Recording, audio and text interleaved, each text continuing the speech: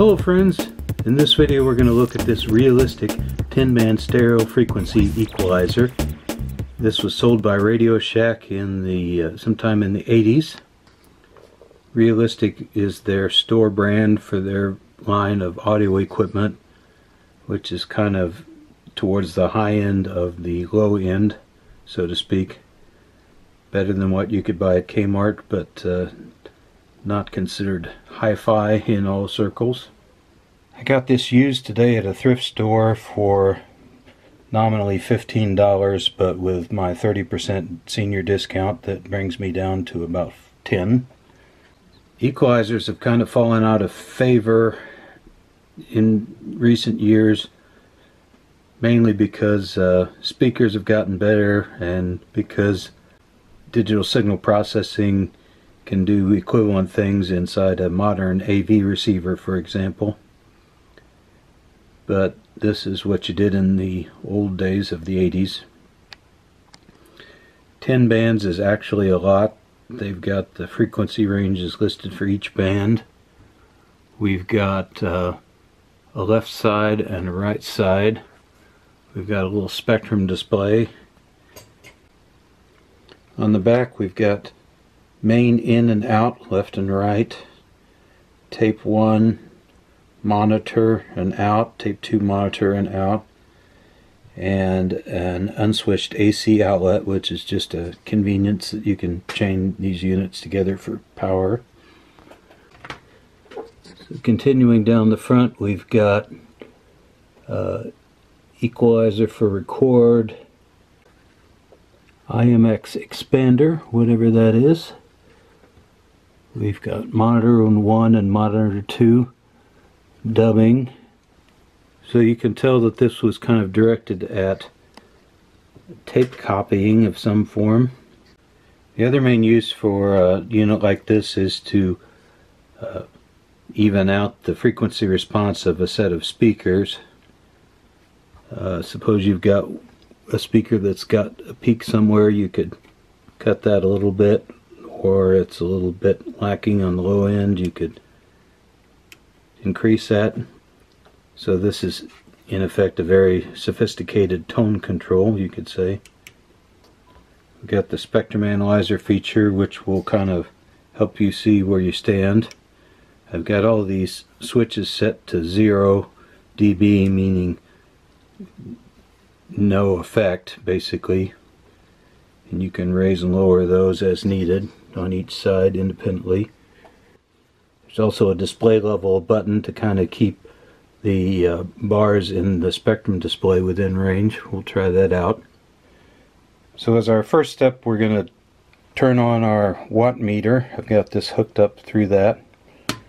We'll see how much power this draws. It's turned off right now. Go to the watts setting, 0 watts, that makes sense. Turn it on and hope for some lights. Got a power light there. There's no signal coming into this, so maybe the spectrum display light is okay, the lack of those. Got 13 watts, which seems reasonable for a small unit like this. So far so good. I've hooked this up through my little stereo setup here in my lab area. I've got it piped into the front of this Yamaha receiver, being driven by my cell phone through the back. So we'll turn this on. I heard a little low frequency rumble there.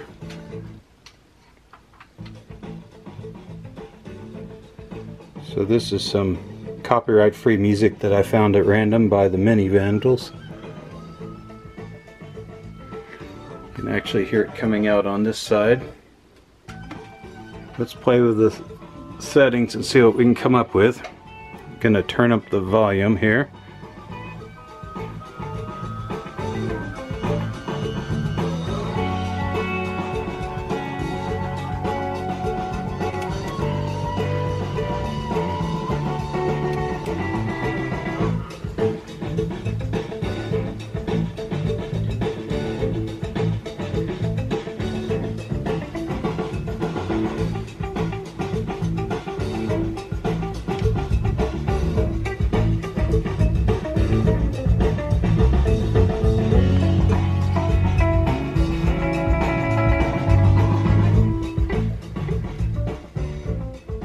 So the bass responded when I ran these bass up. See if I can get the spectrum analyzer to do anything.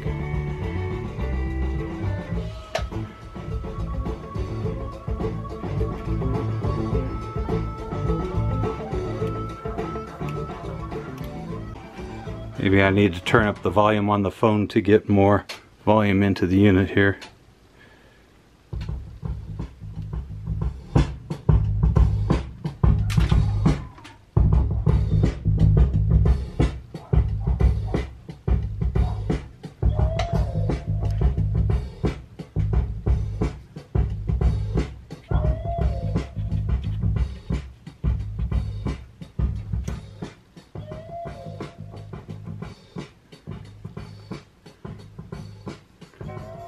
So I got the bass turned way down at this point. Go back to nominal there.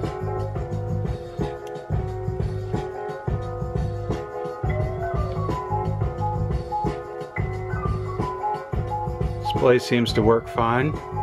Gonna go to bypass mode.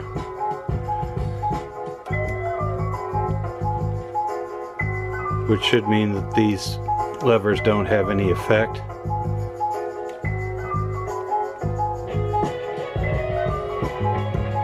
Just use the lower 3. Turn off bypass. Gets a lot bassier. Let's try boosting the high frequencies.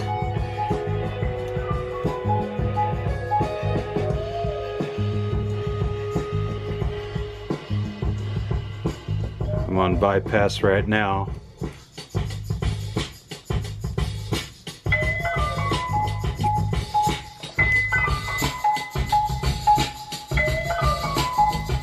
So that's with the highs boosted but bypass out, bypass in, so this is kind of straight through basically.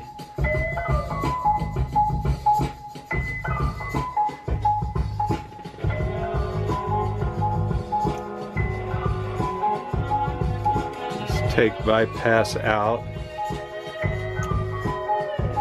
We'll just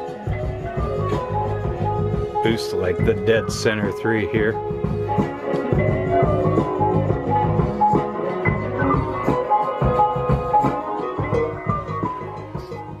So it kind of got that telephone sort of sound, which is characteristic of this type of band.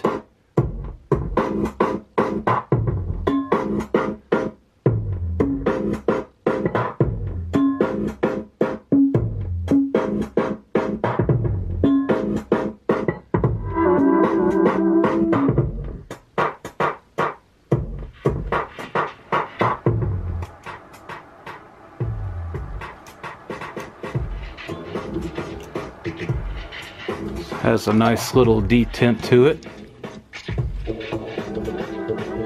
I don't know what IMX expander is, but let's try that and see what it sounds like.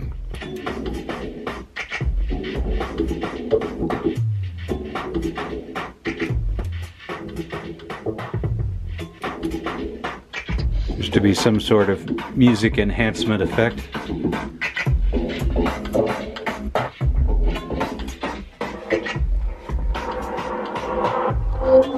One of the reasons this is so bassy is it's coming out of this subwoofer here.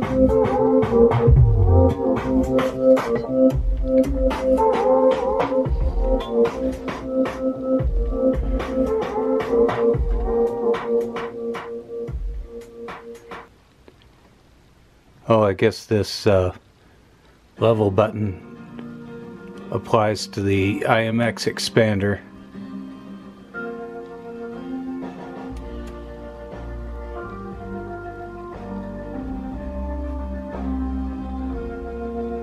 So I can tell that's having more effect when it's towards max versus min. I thought originally this was an overall volume button, but that's not the case after all. Straighten those out.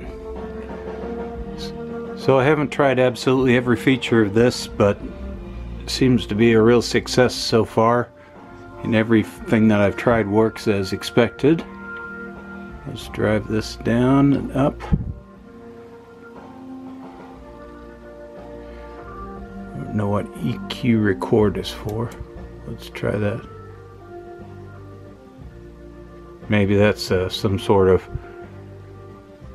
preset that's designed to record well onto let's say cassette tapes or even 8 tracks from this era.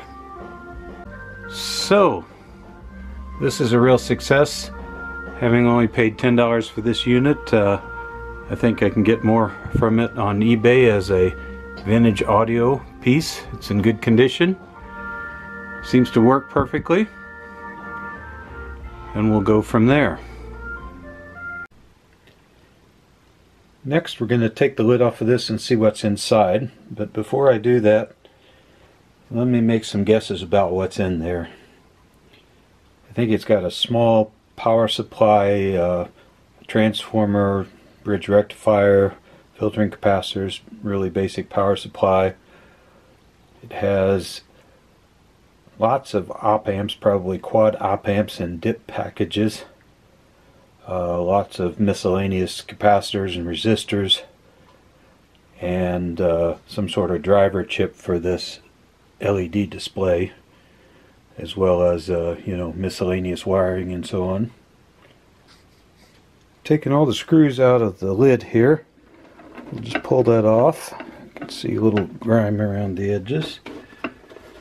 We'll see how my predictions turned out.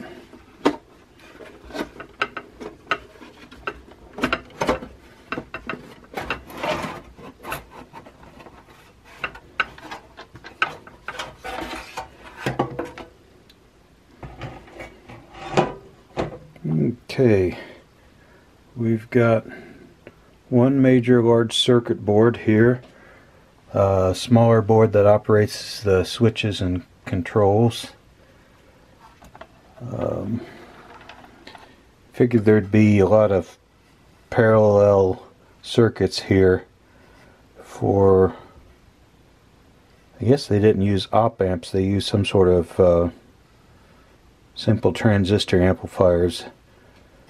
So we can kind of imagine, let's say this is one channel left or right, and then this is the other one. You've probably got 10 sets of pretty much the same thing with different resistor values, maybe to kind of set the nominal frequency response. Got these boards that go with the sliders on this side. So these are basically variable resistors over here, and those work in conjunction with some sort of fixed resistors for each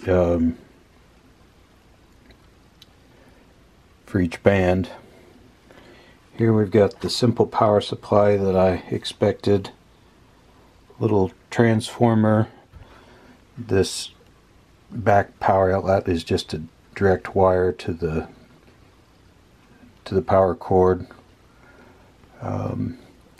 Here's some large capacitors that are, this is probably the other part of the power supply. Large capacitors for filtering. Here are the only ICs that I see, which probably drives the LEDs. We've got our little input panel on the back, which is just direct to the circuit board. Nowadays something like this would probably be entirely surface mount chips, but in this era leaded components were the thing. I don't even know if surface mount chips had become kind of popular yet, but just about any component that isn't very large can be surface mounted now. Certainly all the resistors, the smaller capacitors, not some of the bigger capacitors, and whether these are power transistors or diodes, probably, my guess is these are regulators for maybe one for the left and one for the right side. There's kind of a duality here. Here we see what appears to be 8 diodes. So that's 2 full wave bridge rectifiers.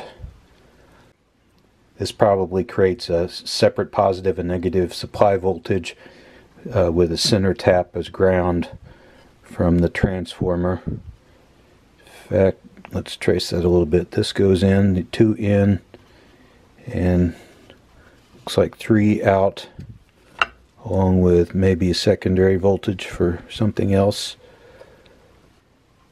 So this is pretty much what I expected. The only real surprise here was the use of transistors for each band as opposed to op amps. That may make more sense.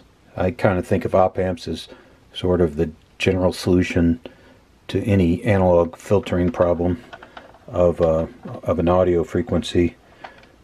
But, you know, maybe it's cheaper and in some way to just use plain old transistors here. So with that, we'll end our tour of this realistic 10-band stereo frequency equalizer from the 80s. Looks like a very nice unit. I may sell it, I may keep it, but what I do plan to do with it is in a future video try it out against some speakers I have. I have some low-end speakers that may not sound the greatest, and we'll see if we can improve that with an equalizer in a future video. Please like and subscribe if you subscribe to the idea of disassembling things for fun like I do. Thanks for watching, and bye-bye.